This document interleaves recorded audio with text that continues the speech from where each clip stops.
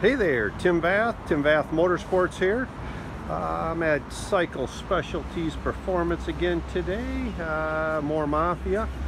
We have a 2022 Suzuki Hayabusa here. This is one we just did a complete build for a customer out of Chicago for. He purchased the bike from us and then he ordered a bunch of parts and stuff so we could do this build completely. He wanted it similar to one of the other builds we did here earlier this year. So this bike is complete with the DME swing arm and of course a Brock's full titanium exhaust on there, the CT Mag, which really sounds good, looks good. We also got rid of that chrome. We had this wrapped in the wrap for him. We lowered the front end by putting these HTP handlebar set up on it, which really gives you the opportunity to slide the fork legs up through the triple trees, which lowers the front end essentially, which works out really nice. He is a big fan of the YouTube of More Mafia, and that's how he kind of got connected with us. He also has his own YouTube channel, so please check out Choker TV Modified. That's Choker TV Modified. This gentleman is a retired police officer out of the Chicago area, so we certainly do appreciate his service over the last 30+ years as his career went through. Now that he's enjoying retirement, he always wanted a Busa and he got one. We also added the rear cowl to this bike. So I'm going to walk around the other side here, give you an idea kind of what this looks like as well. I know it's a little bit shadowed here, but again, it's got all the cool, looks really nice, which these Busas do, especially in the white and blue he got.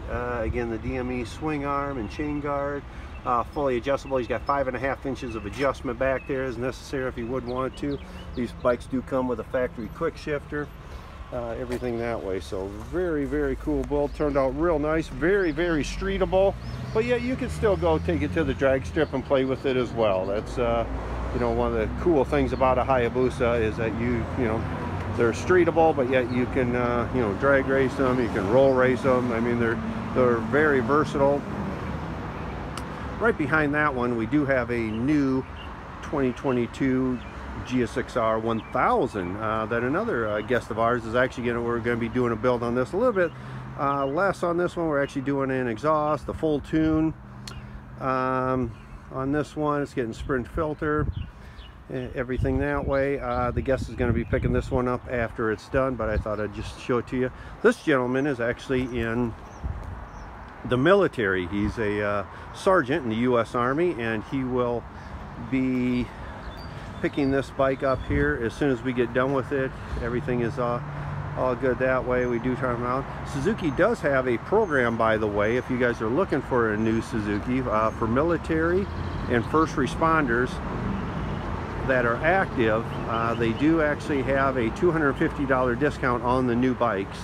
But again, retired, unfortunately, it does not go with. You have to actually be active in the military in order for that to be good. So I just wanted to let you know on that. Also, a couple things I forgot to tell you about this Hayabusa. This is one of the first ones that we were actually able to tune with the Woolich Racing ECU flash and dyno tune. We did do this bike through several heat cycles, kind of our break-in period for this.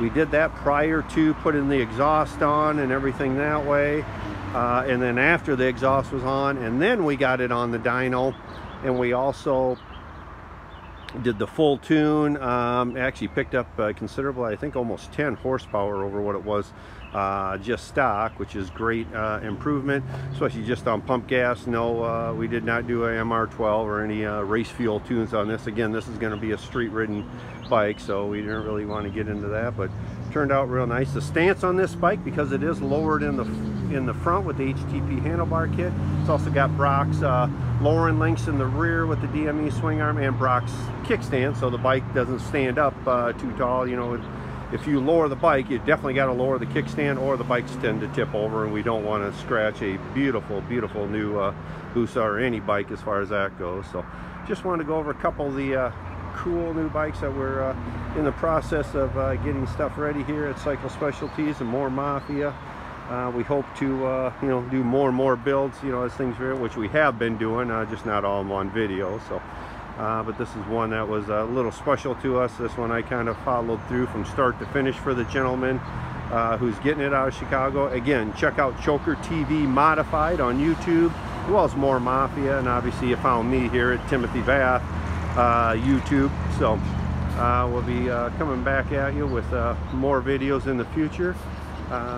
Just a couple nice bikes here.